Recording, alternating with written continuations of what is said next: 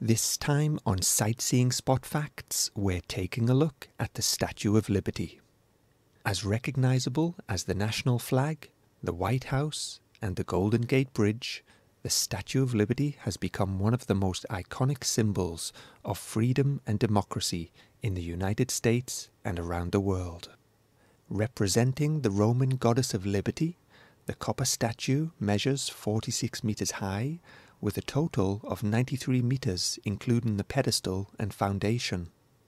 Her crown, which visitors can go inside after climbing 162 stairs, has 25 windows and 7 spikes or rays of light shining out from her halo.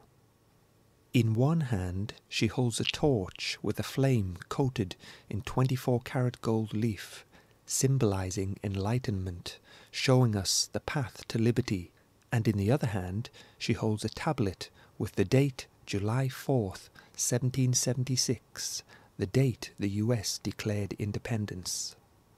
As she strides forward, a broken shackle and chain can be seen at her feet, signifying freedom from slavery. Situated on Liberty Island, she has stood here for 136 years, since being completed in 1886. Facing southeast, she welcomes ships and ferries into the harbour, carrying visitors and people looking to start a new life. But how and why did this statue become the national treasure it is today?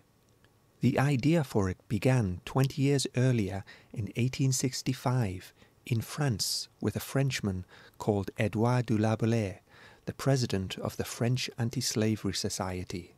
He wanted to present America with a monument to commemorate 3 main things: France and America's alliance in the American Revolution, 100 years of independence from Great Britain, and America passing a law that had just ended slavery, and hoping that it would lead to the end of slavery elsewhere in the world. He mentioned his idea to his friend, a sculptor named Frédéric Auguste Bartholdi, who would come to design the monument.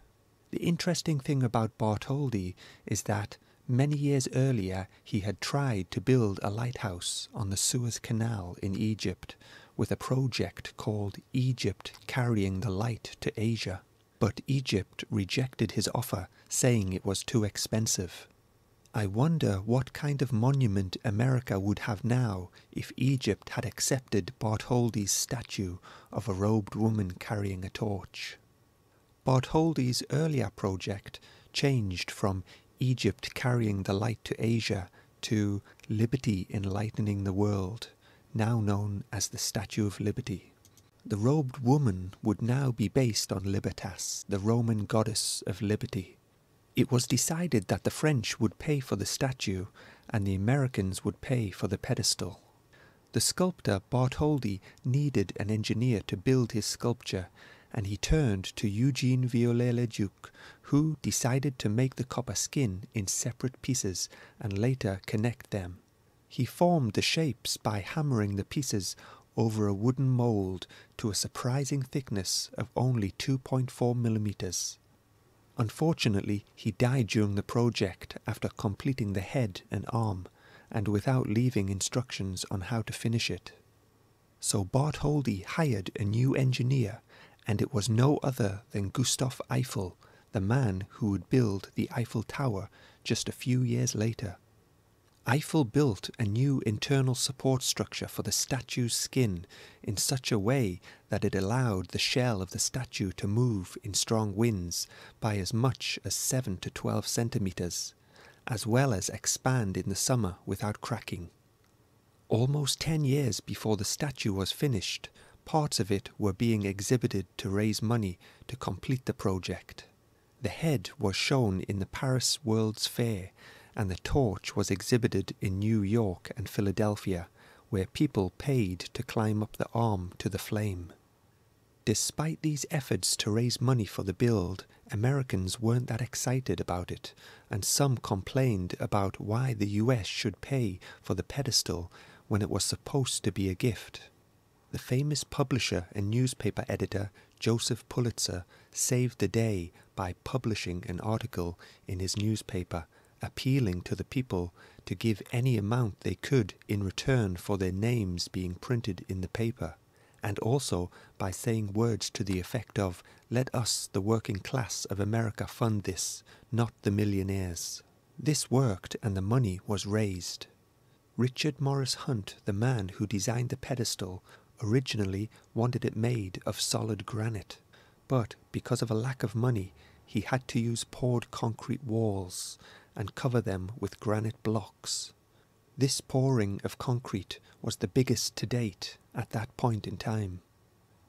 Before being built in America, Lady Liberty was first assembled in France and then disassembled into 350 pieces and shipped to the US. It might be hard to imagine, but the Statue of Liberty wasn't always the green colour we see today. For the first 20 years or so, people observed a gradual change in the colour from a rich red copper to a dull brown and eventually to green as a result of its exposure to the environment. Another thing that has changed since its early days is access to the torch. Until 1916, 12 people at a time could climb the narrow ladders to the torch and look out. But the city was attacked during World War I, and an explosion sent shrapnel flying at the arm, damaging it. After repairs, it was never reopened and is only used by maintenance workers now. And lastly, a visit to the Statue of Liberty Museum on the island is highly recommended, because there you will see the original torch which was taken down in 1985 and learn much more about the Statue of Liberty. Thanks for watching. Like and subscribe for more.